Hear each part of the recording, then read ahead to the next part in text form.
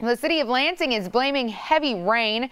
Millions of gallons of sewage spilled into the Grand and Red Cedar rivers. The majority of Lansing operates on a combined sewer system. Both sanitary and stormwater goes into the same pipe. Well, 2 inches of rain from showers over the last 2 weeks made the pipes overflow into the river. Just when the pipes cannot handle the flow, then it overflows to the river. We're close to 40 million gallons, 38 or so million gallons. The first event, higher rainfall and therefore higher overflowing sewage amount. Now, department leaders warn avoid direct contact with that water for at least 3 days. Kilpatrick says the spill was reported to the state and the Ingham County Health Department late yesterday. City officials say they're working to separate the combined sewer system.